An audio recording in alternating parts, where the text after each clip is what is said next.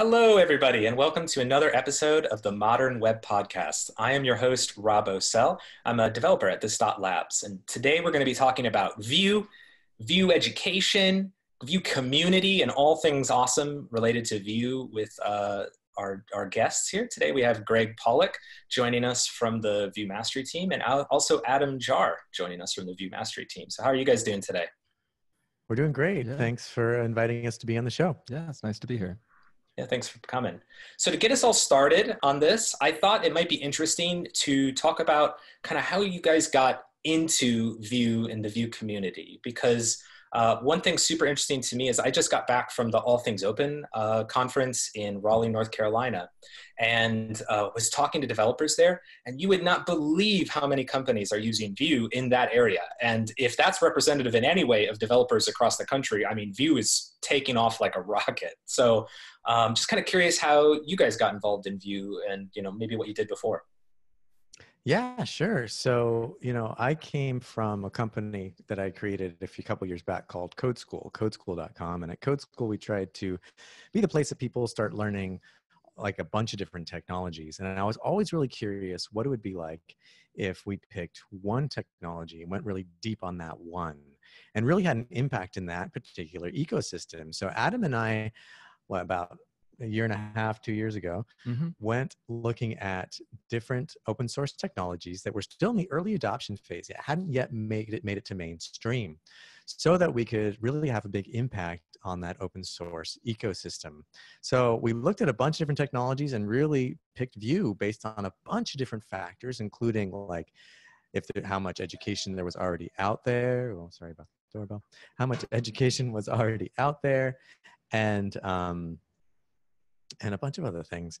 And so we picked Vue and we just started creating, we reached out to the Vue core team and started working with them to produce some really good videos, including the Vue video you see on the front page when you go to vuejs.org. And so, we've been diving into Vue and teaching Vue for about a year and a half now, and just loving the community and really love producing it. And one of the things that really has also kind of drove us to the Vue community and to teach this way is the way that we give back.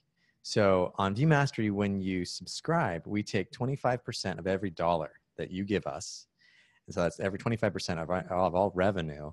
And we donate that back to the Vue project itself to support its development, to support Evan and all the great work that he's doing, and make sure that the Vue community thrives. And it's kind of fun that it's the underdog. You've got Facebook supporting React, you've got Google supporting Angular, and Vue, that's, those top three, in the top three there, definitely is kind of the underdog, which means it's really important that we find ways to support it.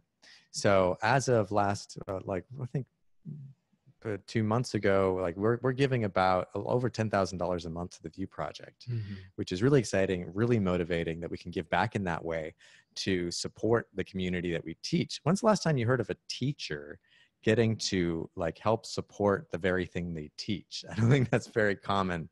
And so I think we both feel really lucky that we get to teach and support a technology we love. That's really interesting.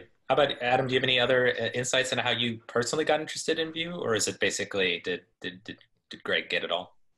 Right. Yeah. So I came from a web development background as well, and so when we were looking at different technologies, Vue definitely stood out to us. And there's what Craig didn't mention, that there's an interesting synchronicity where we work out of his condo, which is the Vue, spelled V-U-E. So it seemed almost preordained. So we teach Vue at the Vue. Right. And it has a very nice view because we're on the 29th floor. So there's the different metrics we were looking at. It just seemed like a good space to enter into. The community seemed very open and friendly, and it's really proven to be become a good decision that we had made. Great. I really love this idea that you guys have of connecting the interests of the educators to the developers of the technology, because I think in some spaces, sometimes there can be friction that builds up between those two parties, between the maintainers and some of the educators. And so I love that you guys are kind of combining the interests in that way and kind of making it kind of a self-reinforcing ecosystem. I think that's probably extremely healthy for Vue. So, yeah, it's great. Yeah, I think we've now given the project over $150,000, somewhere around that. Yep, sounds right. Awesome. Okay, so now you guys have been in Vue, been in the Vue community for a while now, and have certainly seen a lot of things and seen the technology change a lot. I'm just kind of curious, just on a general perspective, what interests you in Vue, both maybe immediately and in the future? What has you excited either about just the community or the technology itself? As we finish out 2019, go into 2020. Yeah, I think kind of the most immediate thing we're excited about is Vue 3, which we're on the precipice of, and have been able to kind of dive into the new composition API, which Gregg can speak more about because he's been working on educational content specifically about that. But I think really just in general, I'm excited to continue to see the community grow. Every conference that we go to, it seems like more people are attending, and more companies are sending their developers to either start learning it because they want to use it, or they're already using it at their company. So just it's cool seeing it, how much it's grown just over the past 2 years since we started dabbling and getting into the community. It's really expanded.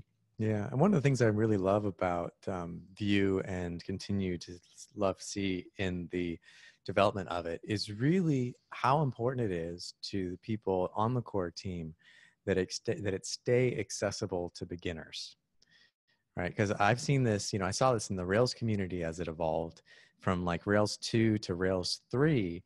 Things got even more complex as the developers on it became more advanced users and they added more advanced features.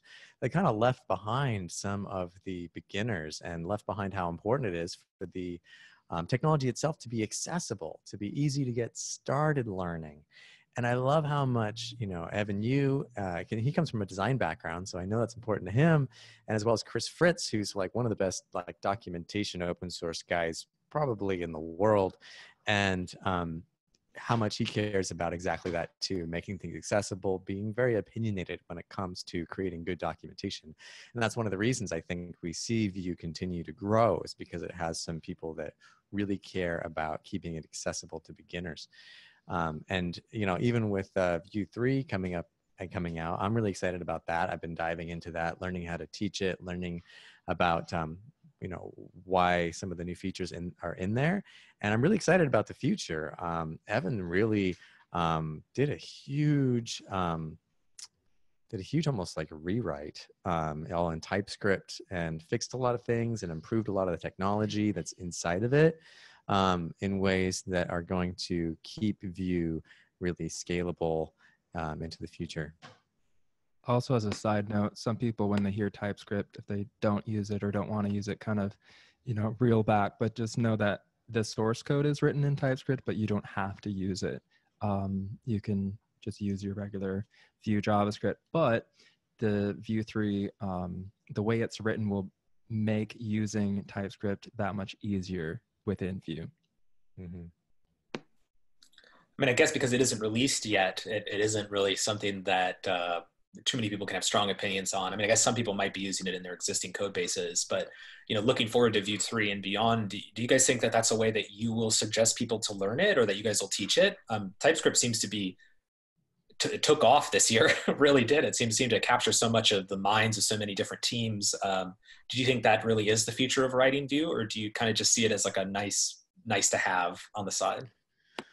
Well, as far as TypeScript is concerned, I am seeing more and more Vue developers pick it up. Not the beginners. I mean, it's fine to stick with JavaScript. Nothing wrong with sticking with JavaScript, and I am talking to more of the advanced developers on bigger teams that are adopting it together. And once they've adopted it, they start to really like it. Some of the additional features it gives you inside of particularly your development environment help you write cleaner code and more maintainable code, and avoid bugs in the future. So why not pick it up? And the nice thing about that is that, when you're picking up TypeScript, you're just basically writing JavaScript with a few additional features, depending on how much you dive into it, and how hardcore your team is about creating type declarations and whatnot. But the way you started your question about Vue 3 and people picking it up. So right now, the state that we're in is just about 2 weeks ago, Evan, for the first time, publicly released the alpha source code for what he's working on, the code base he's working on daily. And you can take a look at it now. You can take a look through the source code. You can potentially do pull requests if you if you find things that you want to fix or add. Just the other day, I downloaded it and I was trying to get it built and running. It's still, it's still alpha, so it still has a way to go. You can't yet run it with Vue Loader, which means you can't run it with the Vue CLI with .vue files, if you know what those are. But it's getting closer to that point as we get into, an official alpha and beta stages. I'm sure there'll be a big call from the core team to try it out on your existing projects to make sure it's feature complete and everything is working as expected. That being said, the biggest feature in Vue 3 right now is something called the composition API. And basically, one of the big problems with Vue 2 that everyone ran into is that with the way that you code out components, right now when you organize your code in components, you break things out into options. You have your reactive data in the data option, you have methods, you have computer properties, you have lifecycle methods.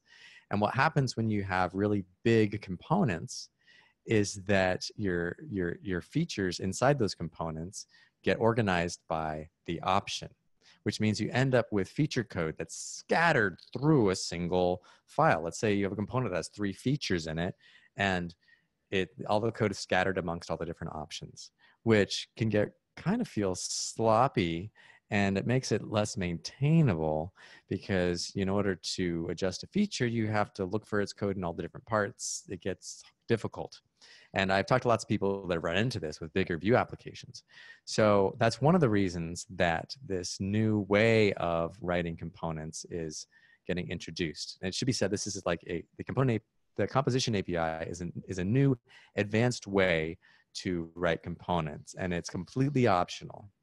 But it's exactly for these users that are in bigger applications where they want to have a better kind of software design pattern for writing their components. And so it allows you to write your components by feature.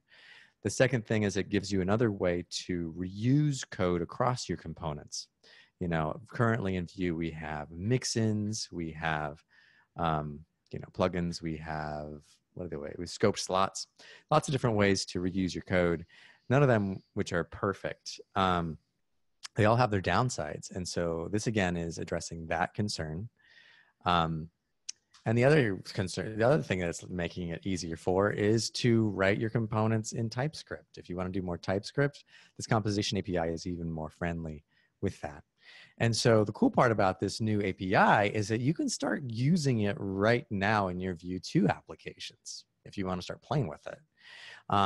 If you Google for Vue 3 composition API plugin, you'll find a plugin that you can install in your Vue 2 app, and you can start using it right now. Just 2 weeks ago, I was in Vue London, and I asked the audience, is anybody using the composition API in their production applications? And of course, the only people who raised their hands were the 3 core team members who were sitting in the front row. Right. Go figure. So those guys are using it in production. That doesn't mean you should.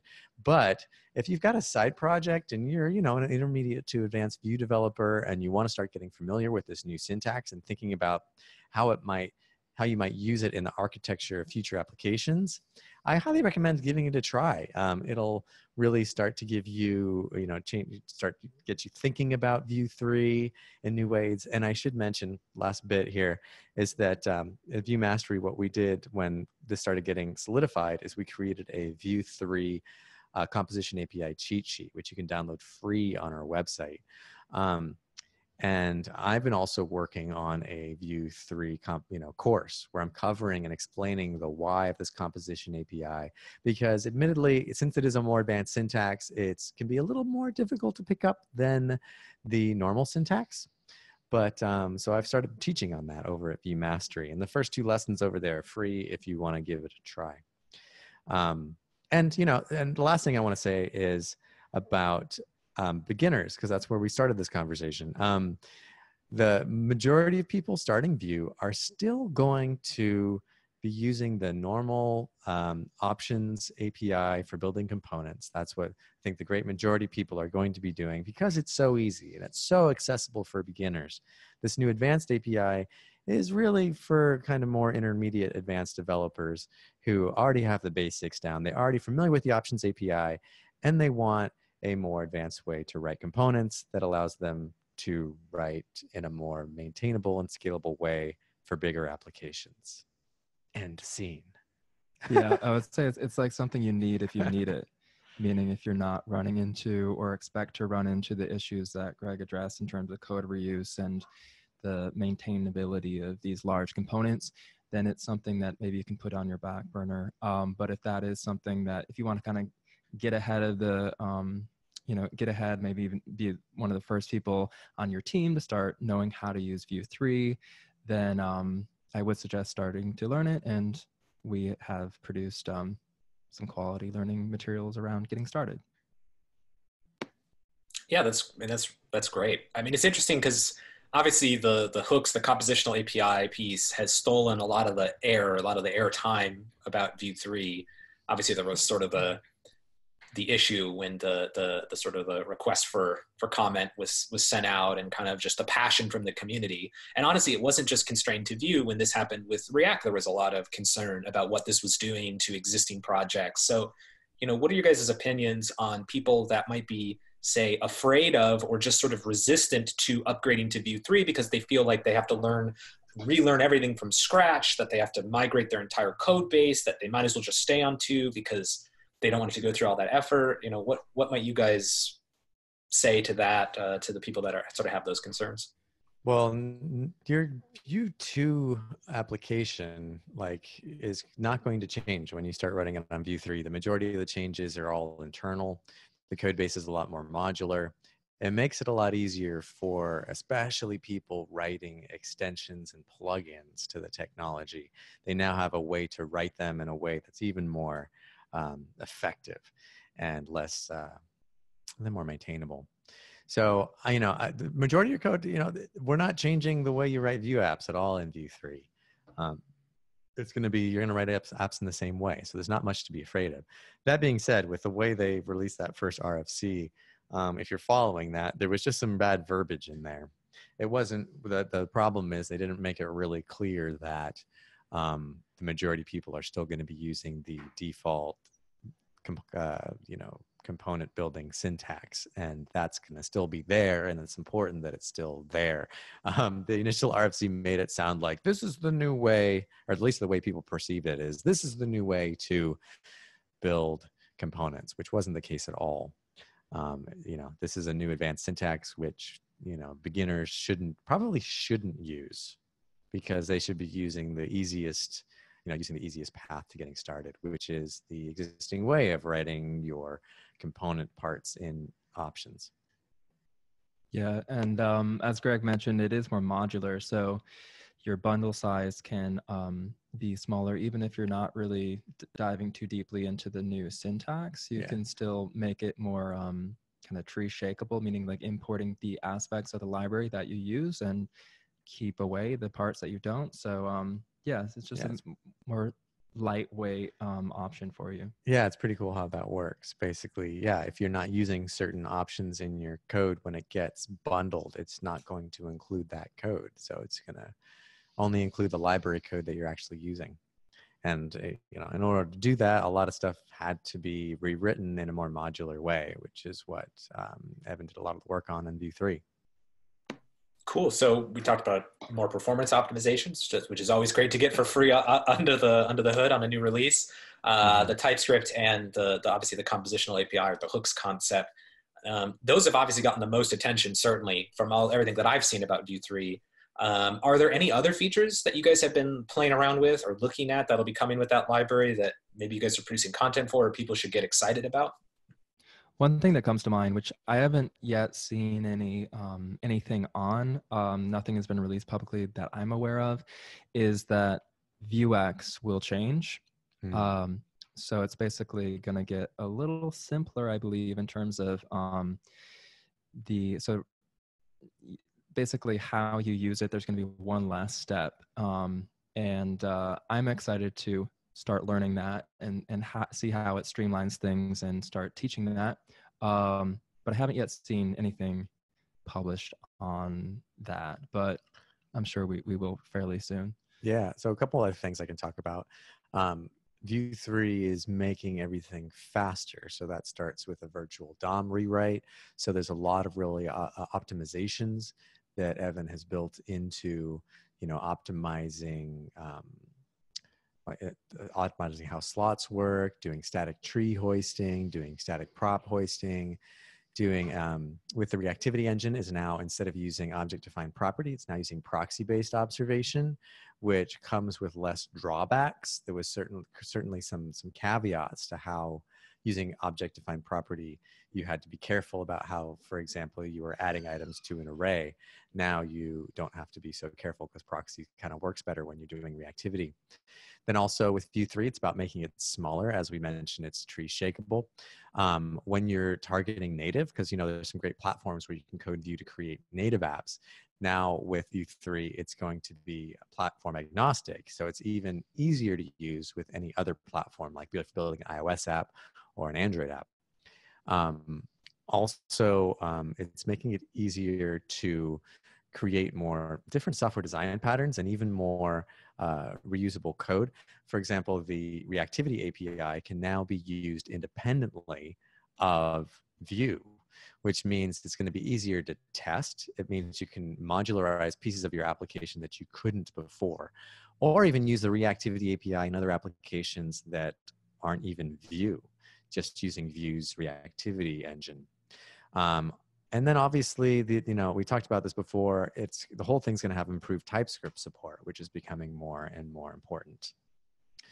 Also, there's some really good debugging hooks that we didn't have before. I actually started looking at this yesterday, where there's some hooks, because the issue when you have a reactivity engine that is hooked into components and you have re-renders happening, reactive piece of data changes and it triggers a bunch of re-renders on your DOM.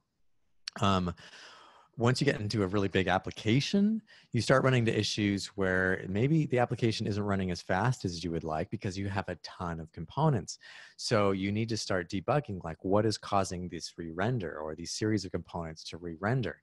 And, it's been historically kind of difficult, not impossible, but difficult to figure out and trace which reactive objects are triggering rendering and what's getting re-rendered.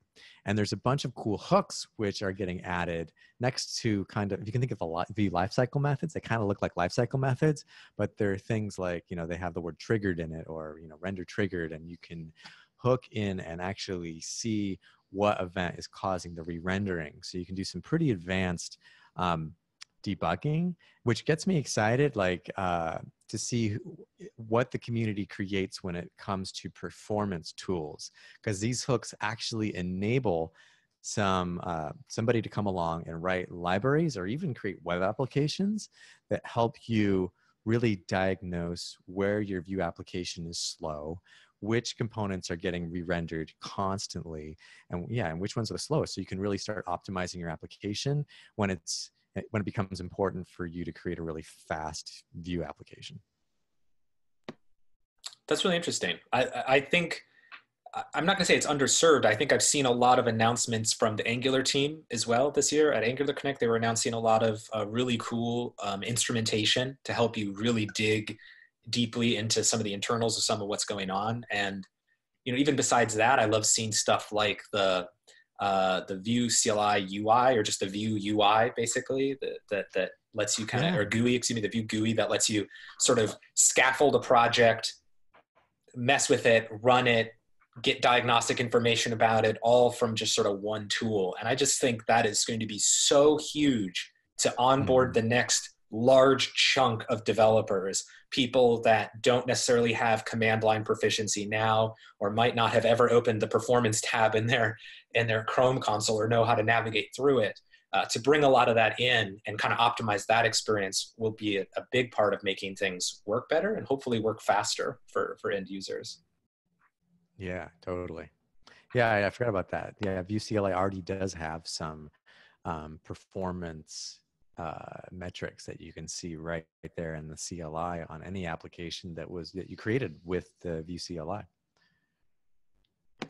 Awesome. So, with any time that a big framework announces a big release, a major release, there's obviously people that are questioning, what should they do? So we talked about the people that are maybe Vue 2 and they're deciding how to approach Vue 3.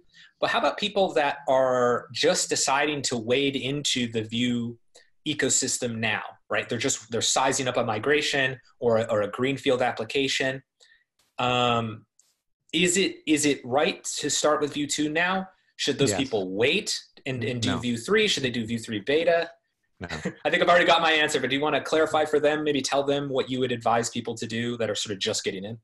Yeah, I mean, Vue 2 right now, is really stable. There's a lot of really great open source resources for it that are out there and working. There's a lot of great Vue 2 applications in production. So I think you should, if you're charging in a Vue right now, don't wait for Vue 3. Just go ahead and learn Vue 2 with the resources that are out there. And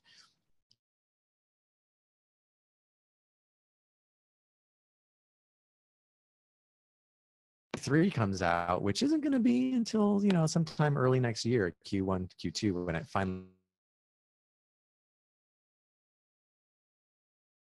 that the documentation team is already thinking, about how we're going to make it really easy for people to migrate from Vue 2 to Vue 3 without much of a headache. So by the time it's ready and by the time it's out there, you're going to have a migration document and even a migration tool probably that'll make it super simple to do the upgrade. And like I said, there's no big syntax change, right? It's not like you're going to end up rewriting your application. Your application is just going to work in Vue 3, except now it's going to be more performant and scalable, and you're going to have more options about how to extend it with the new syntax. Awesome. Okay. Well, listen, I'd love to pivot a little bit, talk about kind of some of the education stuff, because this is really interesting to me. You both are very involved and have been throughout your careers involved in sort of code instruction, code education, training materials, and things like that. And I think that's something that a lot of people would find really interesting as well. So I'm just sort of curious, what attracted each of you to education? Like, what is it about teaching people about code and teaching people how to code that gets you excited as something that you've sort of centered your careers around? Well, for me, I first found blogging, and when I would produce a blog post, man, I would go all out because I wanted to seem smart. And then people would come out of the woodwork when I started blogging. The first blog was railsenvy.com. And people would come out of the woodwork and they say, "Gregg, your blog post was amazing. It really helped me out." And I would go, "Oh, they think I'm smart. Oh my gosh, I'm going to do this again." And so honestly, what attracted me to teaching was really that quick, tight feedback loop of getting that positive feedback that I could hear something I could do really well. And I also, it was always clear to me when I would see other teachers teaching things, for some reason I could always figure out, I could look at maybe 3 different ways people taught something and then figure out how to teach it in a more understandable way. And I really enjoy breaking down complex topics in a way anyone can understand and helping people in that way. Yeah. For me, I come from an in-person code school background. So kind of starting as the person who served as a coach to people who may be coming from any industry, whether it's the service industry or being a truck driver, and taking someone from really like a ground zero and getting them to a point where they can get a job and really transition their career and really augment their life by learning to code. So that's kind of where my background comes. So I find code education super valuable and fulfilling because I know and have seen how it can really change lives, how it can change families, and really like extend to changing generations. So that really inspires me. And to piggyback off of what Gregg said, just teaching things in a way where I know that I can help facilitate those aha moments, those kind of mental clicks to happen, that's super validating to me, and really inspires me. And thinking of new ways to take these really abstract concepts and make them concrete in the way that we do at Vue Mastery. It's very visual.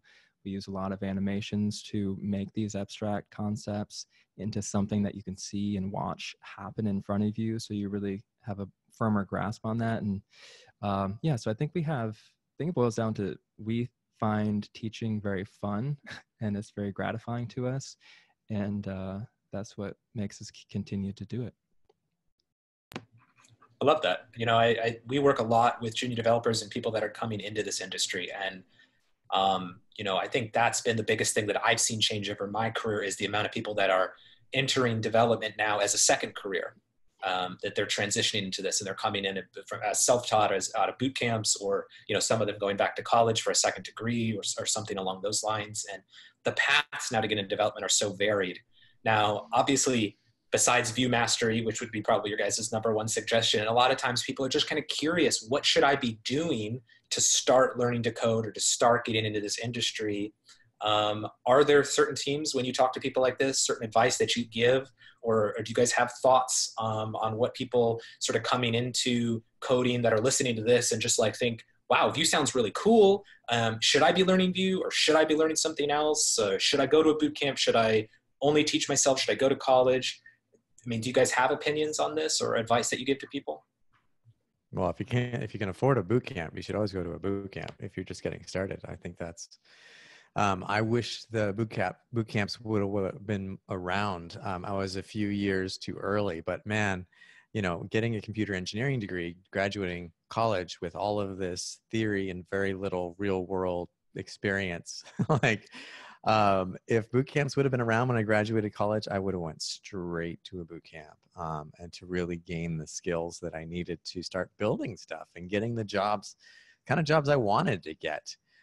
So I think they're really doing everybody a service, people who are changing careers, and also people coming out of college that they want to get more hands-on experience and learn some modern tools that they can use in the jobs that they want. So that being said, what else would you add for people just getting into it? I would definitely say boot camps as well are huge. In terms of getting into it,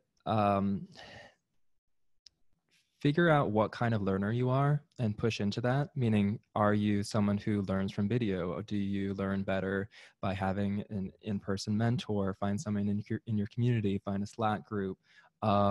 Find what works for you, and really optimize that.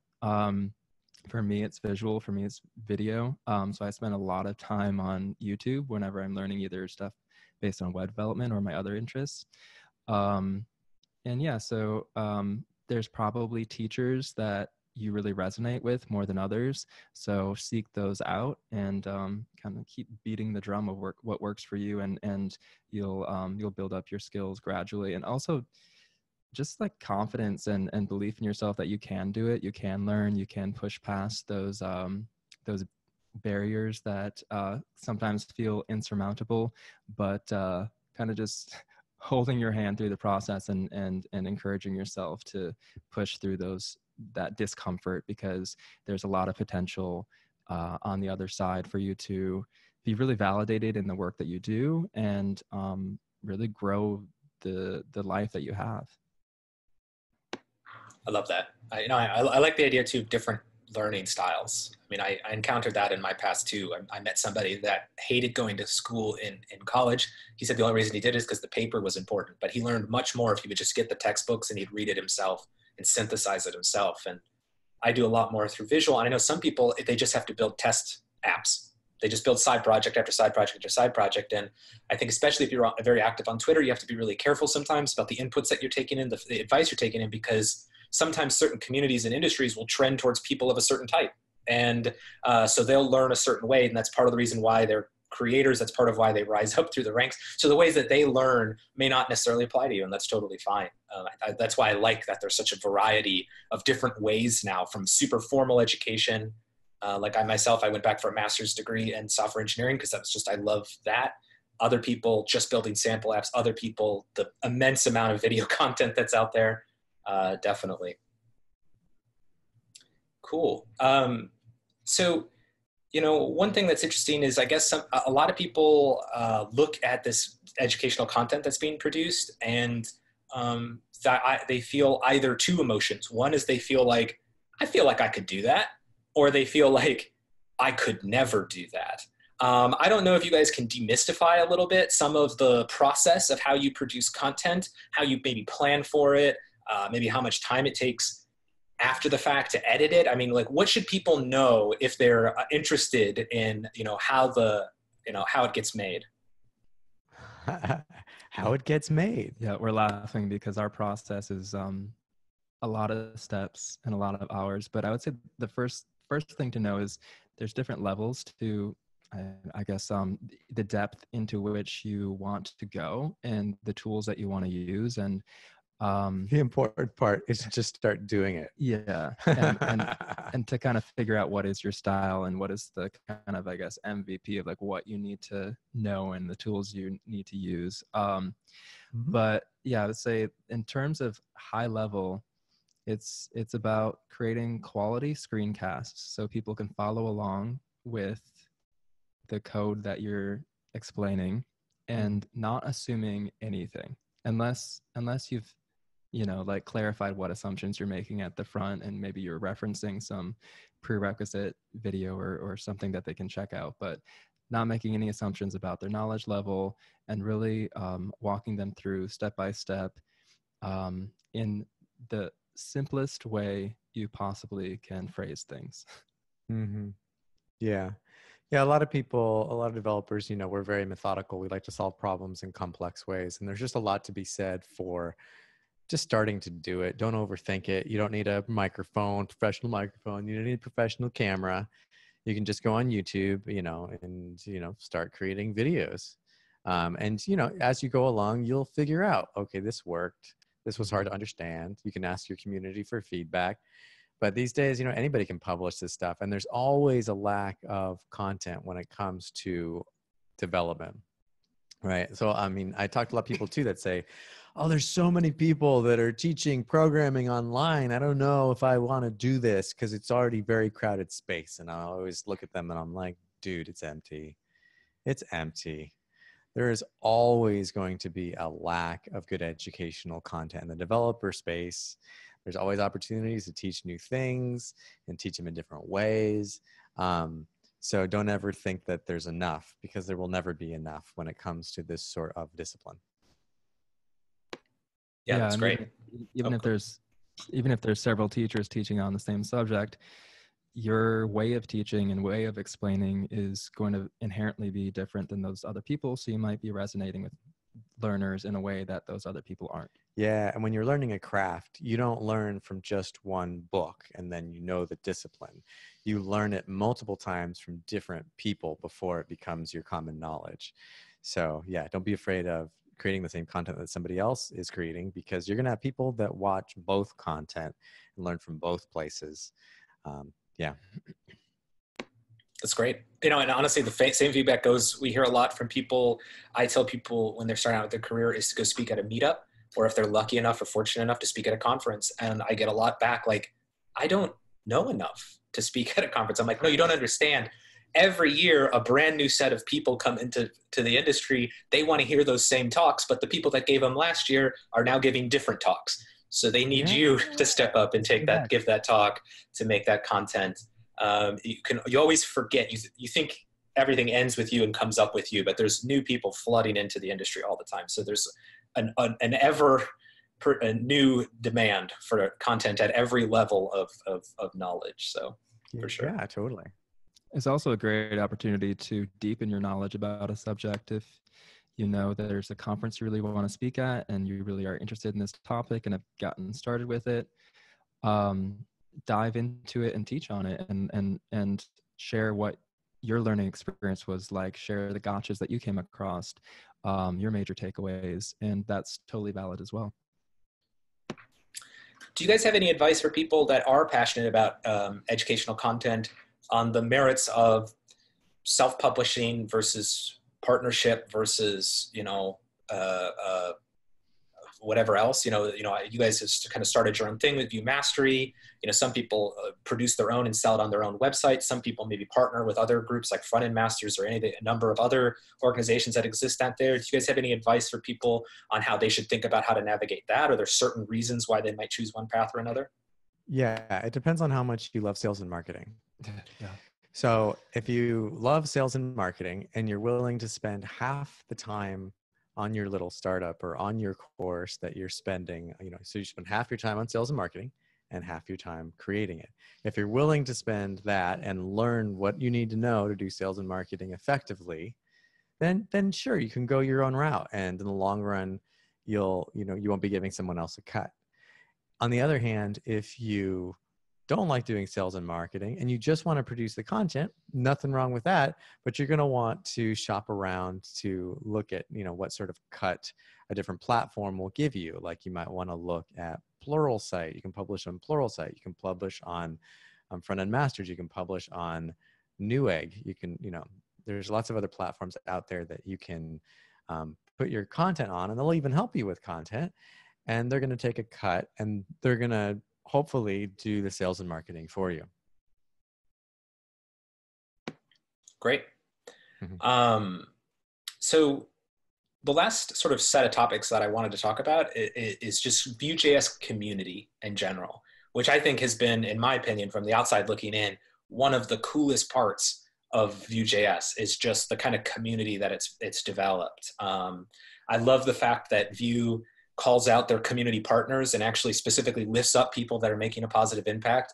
Notably, both of you are on that list. But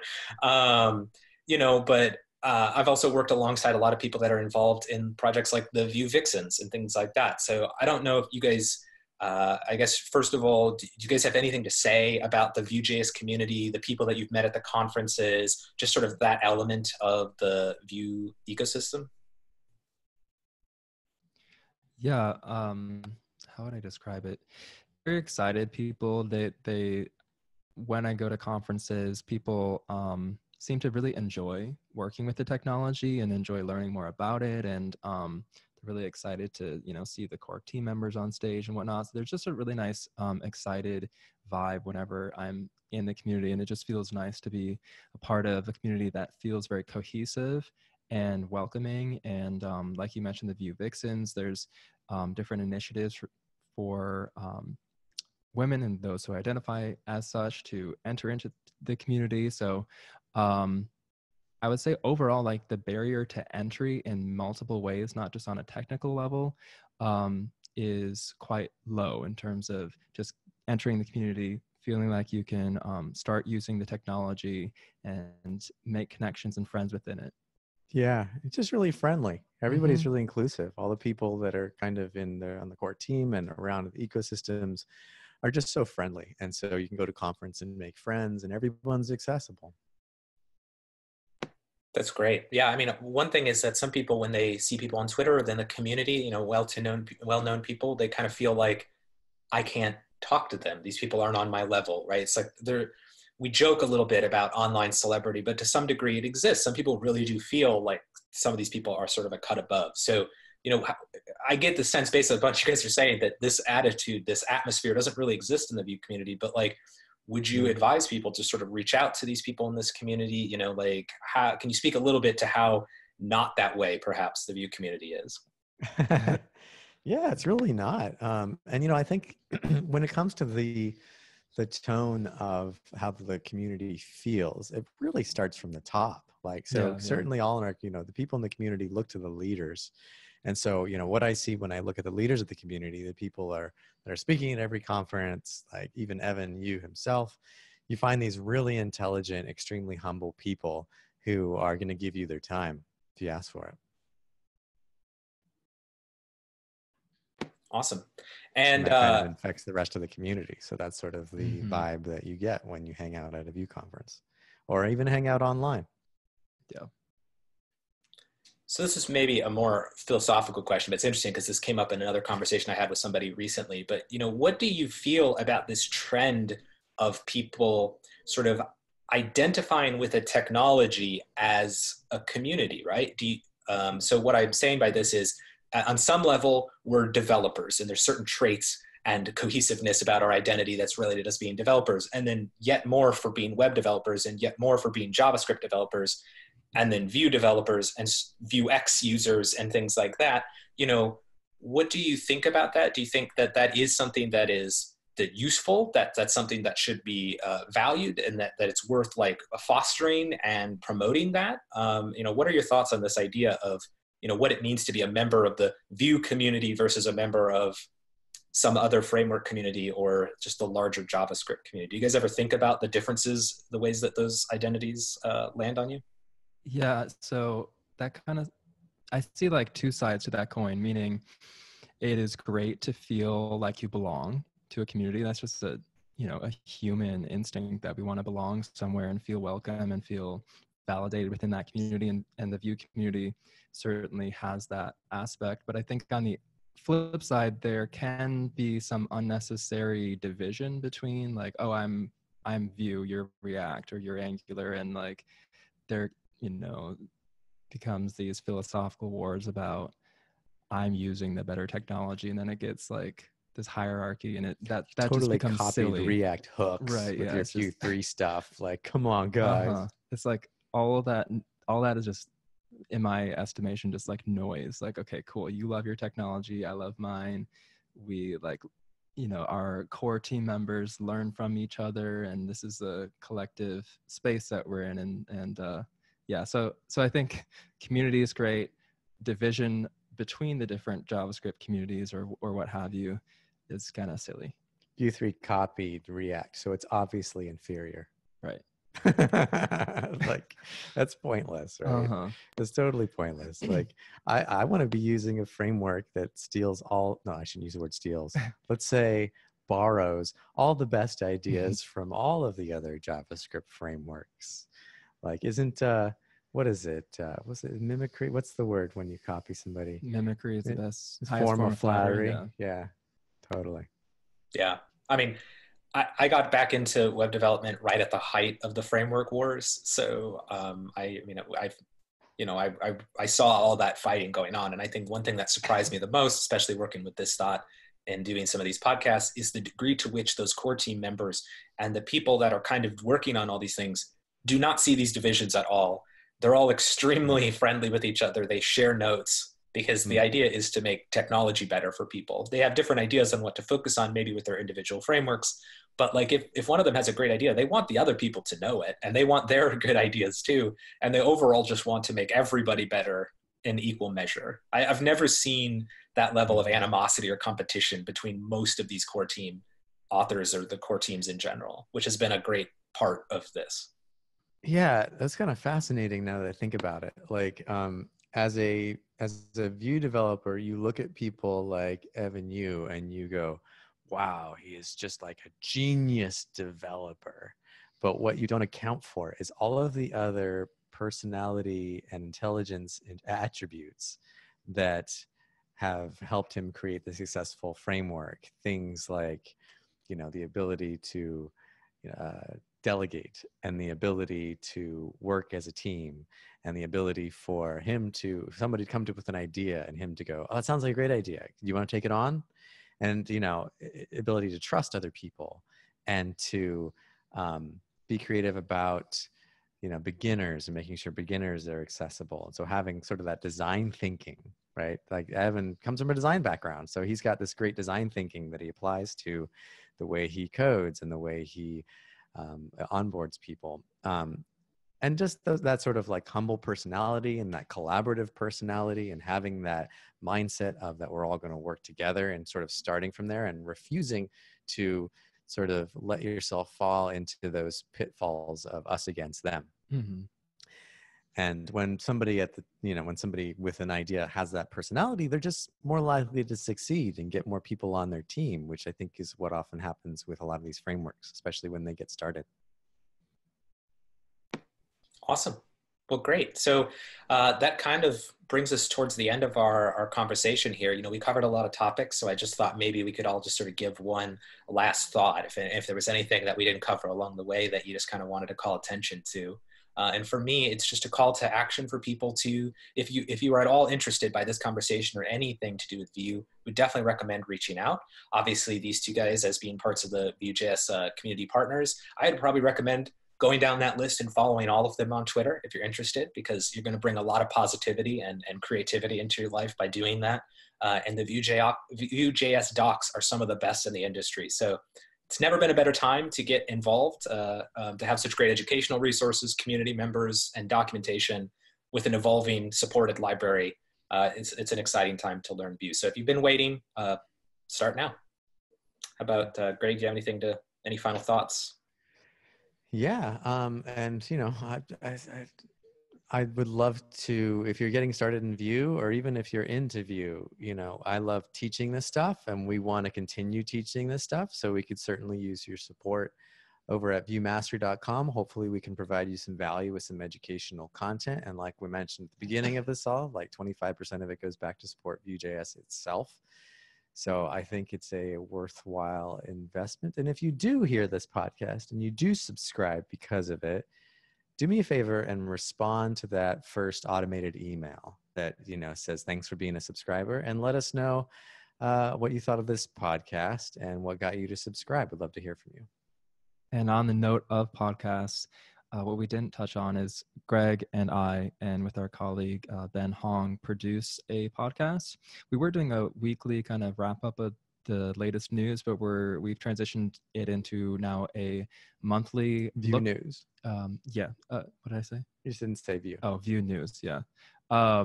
So we do now a monthly look back of kind of all the biggest stories and maybe news events that have happened in the Vue community. So it's a good way of staying up to date.